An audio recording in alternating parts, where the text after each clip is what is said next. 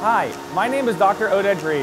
I'm an adjunct research faculty here at the College of Computing School of Computational Science and Engineering, and I'm a full-time employee at NVIDIA.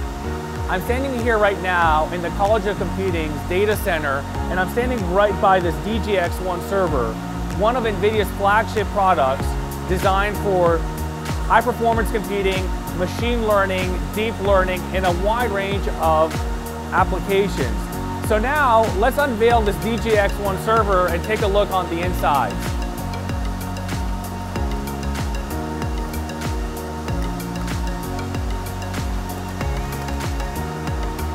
The DGX-1 has a dual Intel Xeon processor with 512 gigabytes of memory that you can see here in these 16 DIMMs. So now let's take a look at the GPU tray in the DGX-1.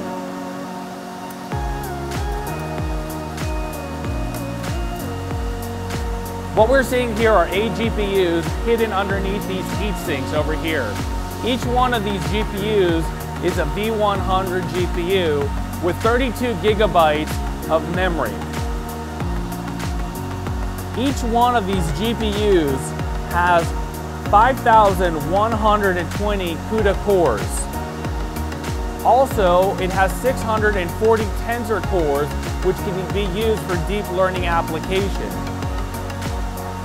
The GPUs communicate with each other using a technology called NVLink.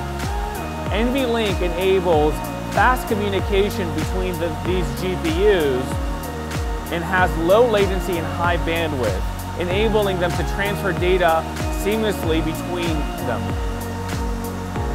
To keep these GPUs fully active at any given time, we really need a high bandwidth memory subsystem, and that's what these GPUs have.